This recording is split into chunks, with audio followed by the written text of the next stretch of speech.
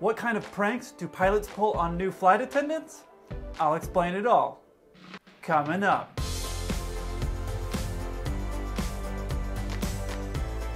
Hey 7-4 crew, welcome back. If you don't know me, my name's Kelsey. I'm a 747 pilot.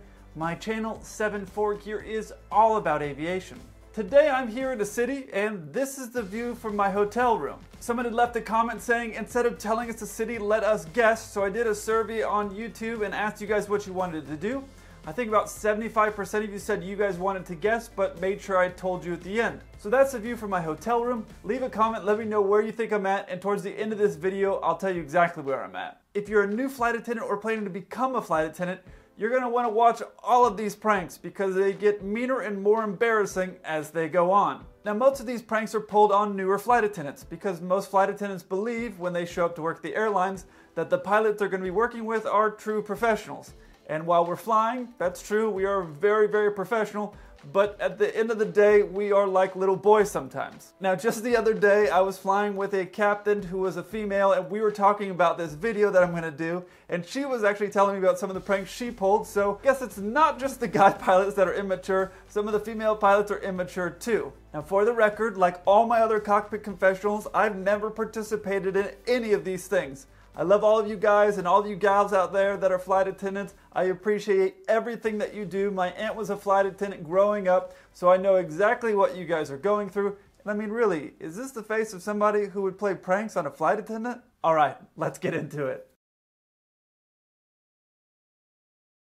Most people don't know that commercial aircraft don't use keys to start the engine. And that means most new flight attendants also don't know that you don't need keys to start the engine. Usually we know who the new flight attendants are because they'll usually tell us when they show up, or we can see by their employee number, or a few other ways they look a little bit lost, just like a new pilot when he's new at the airline also looks lost. So usually with those things you kind of know that you're going to have a new flight attendant. Well, in this story we were standing at the gate waiting for some paperwork, and Shannon, a brand new flight attendant, showed up to go on a trip with us. She let us know she was brand new, she had just finished her initial training. Flight attendants do an on-the-job training when they finish all their basic training in the schoolhouse. They go out and do some actual flying with a senior flight attendant to kind of teach them the ropes.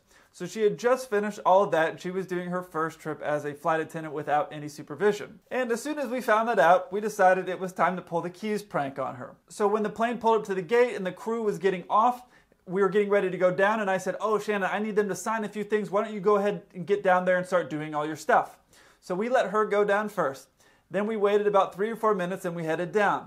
Now, of course, by the time we got to the plane, she was diligently doing all her work because like everybody, when they're new at their job, they want to do it as fast and as well as they can. So when we got on there, the pilots went into the flight deck and we started doing our thing. The other flight attendant started doing her thing. And then once we were done, we were all kind of just hanging out in the front galley. About 10 minutes from boarding, I said, "Hey, Shannon, I need the keys."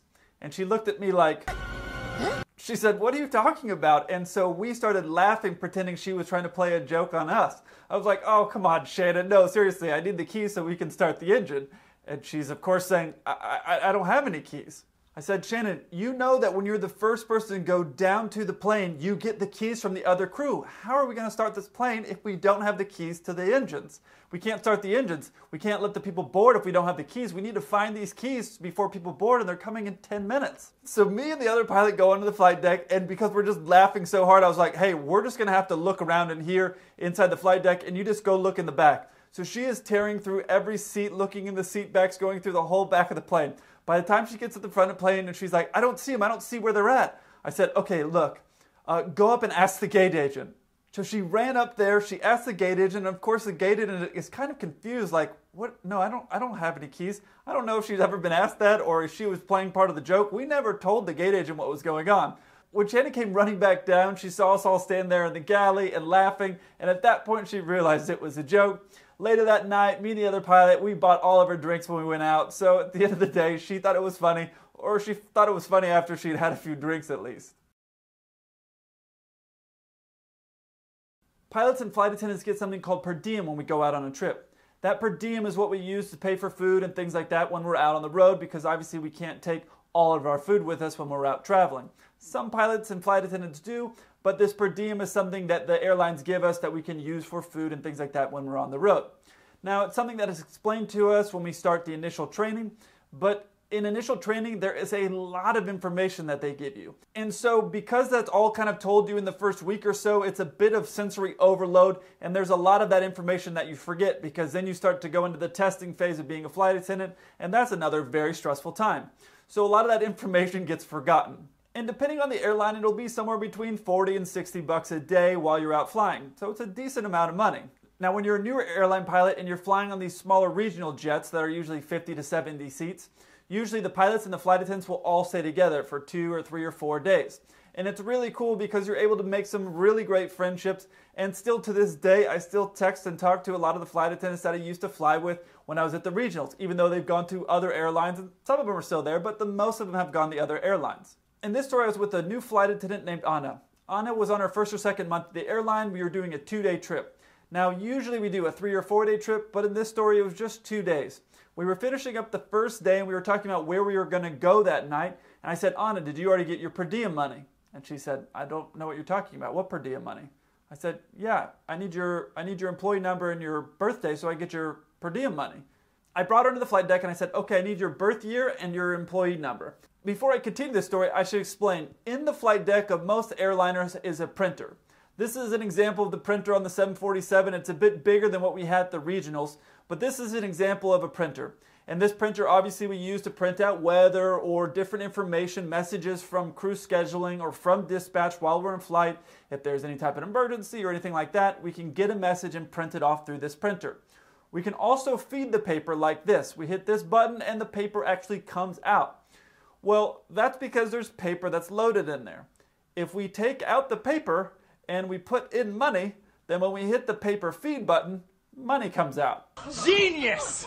Now you know on the very last leg we had changed out the paper and put some money in there. We put a $50 bill in there. So when she came into the flight deck, I got her birth year and her employee number and I punched it into a message and then I went to a totally different screen, hit send to get weather. So that way it would make a noise when it came back with the weather information. When it came back with that weather information, I hit the paper feed button and it spit out $50. So I handed her the $50 and she looked at me so confused, but I just handed her $50, so who's going to say no to that? But she was like, oh, okay, cool, yeah, thanks, okay, thanks. And she just like put it in her pocket and then we left the plane. So in the van ride to the hotel, I could see her. She was sitting back there in a little bit of a angry, confused look on her face and she leaned over and she goes, how come no one's ever given me money before?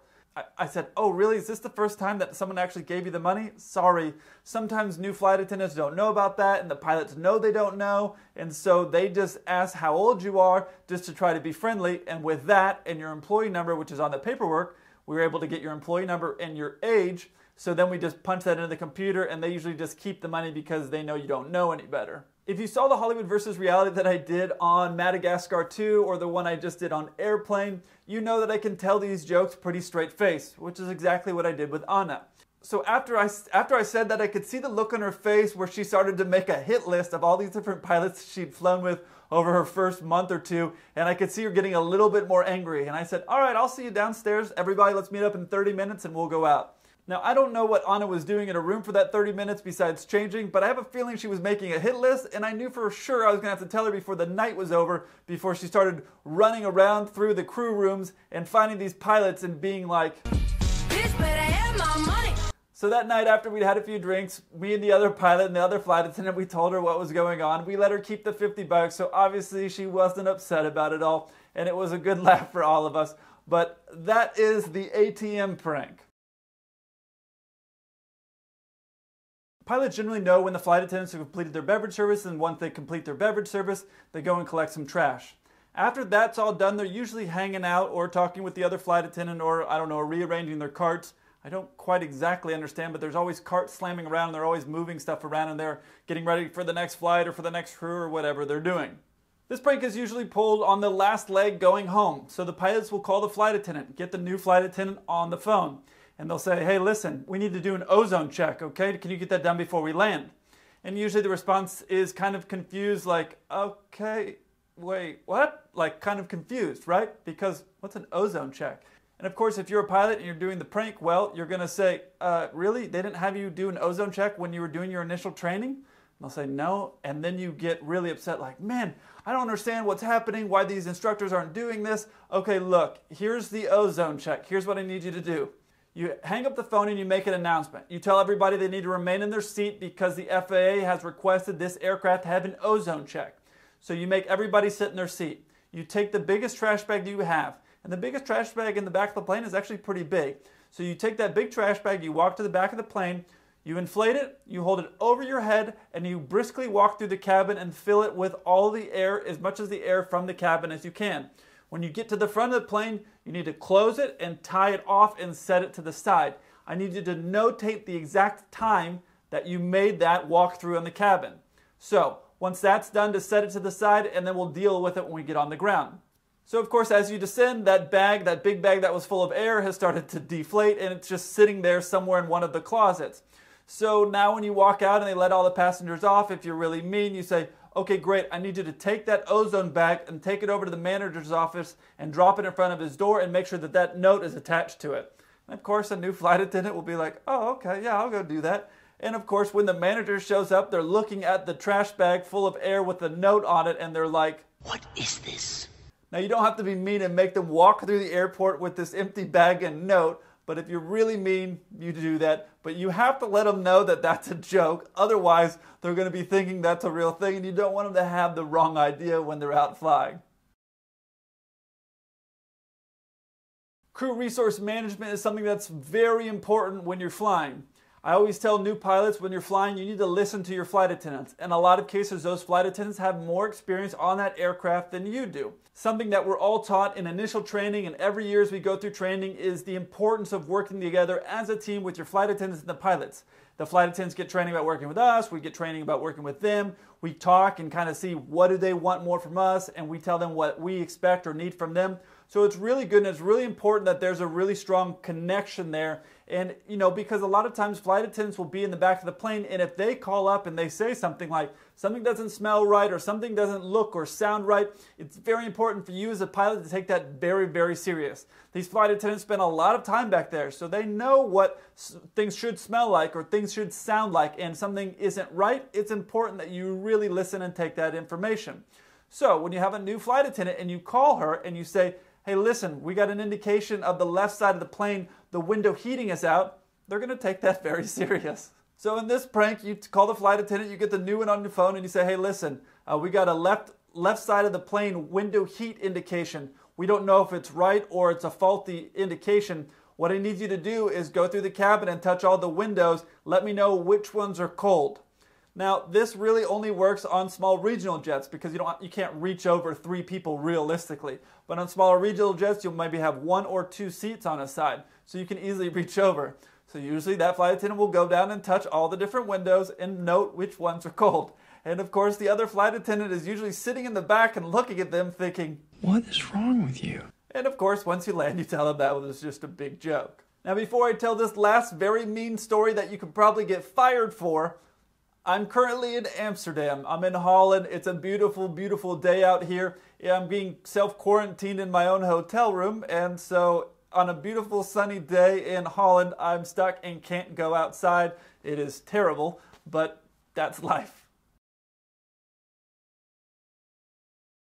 Something that is very serious at the airlines is drug testing. We get drug tested when we start our job, and we get randomly drug tested throughout our entire career. Obviously, we're in a very, very safety-sensitive job. You can't have the pilots or the flight attendants on drugs or involved in drugs in any way. So randomly, when you're flying, you'll get drug tested. For this prank to work, you need everybody on the aircraft willing to participate, because the reality is, if this prank goes wrong, there's a good chance you're going to get fired. Here's what you do. You call the flight attendants in the back and you say, hey, listen, we're getting randomly drug tested when we land. Don't go to the bathroom until we land. So when you land and you let everybody off the plane, before the other crew shows up, you go into the bathroom and everybody goes in one at a time. Usually you'll have both pilots go and then the other flight attendants will go, and the flight attendant that's getting pranked will go last. And what you do is you go in and you have a can of apple juice sitting in there in the bathroom. And everybody goes in and pours just a little bit of that apple juice in their glass. And so they keep coming out, and when the last flight attendant goes in, there's no can of apple juice because the last flight attendant has thrown it in the trash. So that flight attendant pees in her cup like she thinks she's supposed to do. So when she's coming out of the bathroom, one of the pilots is on the phone and they're saying, "Oh man, no, really? This thing is canceled?" And then everybody has to act very, very upset about this thing getting canceled. So you hang up your phone, pretend to hang up your phone, and you go, "Man, this is the worst part. This is the second time this year this has happened to me." And then you say, "Oh man, I really hate this part," and then you drink your apple juice really quick. Of course, the flight attendant that's standing there holding her piss is going to be freaked out about what just happened, and she's going to look at you like, "Oh." So now the other crew end up doing their shots. Now you have to have someone standing very close to this flight attendant so they don't drink their own pee like Bear Grylls.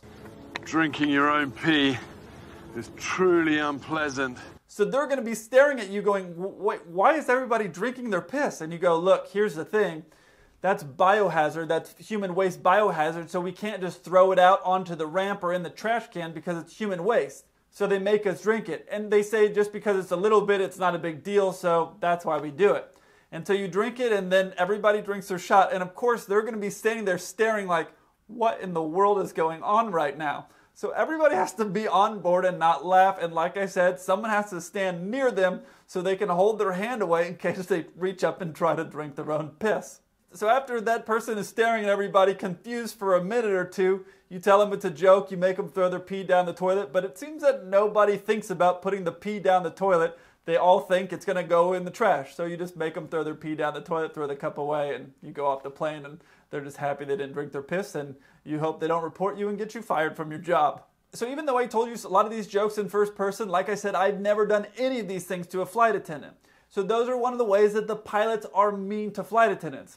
If you want to see some of the ways that flight attendants annoy pilots, I did a YouTube collaboration with a great YouTuber who's also a flight attendant. Her name is Stella. I'll put a link to that video right here. Go check it out. I look forward to hearing from you. Until then, keep the blue side up.